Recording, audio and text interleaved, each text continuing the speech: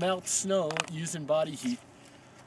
Platypuses or Ziploc bags that don't leak work really good. You could also use a metal water bottle or a plastic water bottle. Typically something that's smaller like a platypus I find works best. The best thing to do is to leave a little bit of water in your container. That actually helps with the snow. Wear gloves when you're filling your container so your hands don't get too cold. And I'm just gonna pack it in. Might have to shake it up a bit.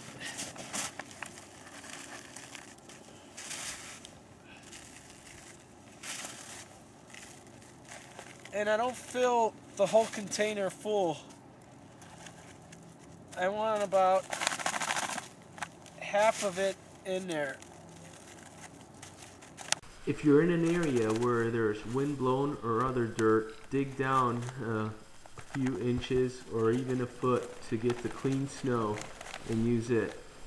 And if there's a lot of human traffic in the area, you want to make sure you purify your snow after it's melted, just like any other water.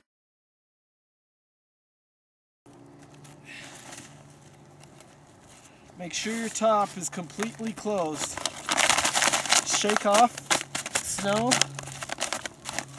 I'm going to fold it and put it between layers of clothing. Make sure you do not touch bare skin or else it can cause you to get really cold. If your jacket has an inside pocket, use it.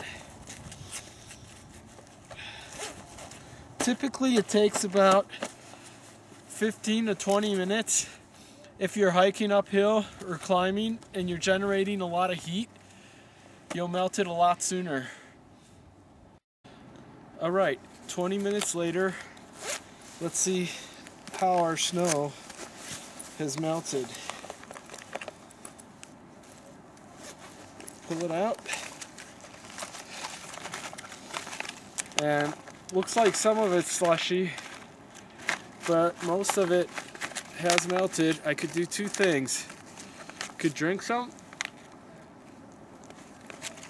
or continue adding more snow. I recommend you drink it just so you're constantly staying hydrated.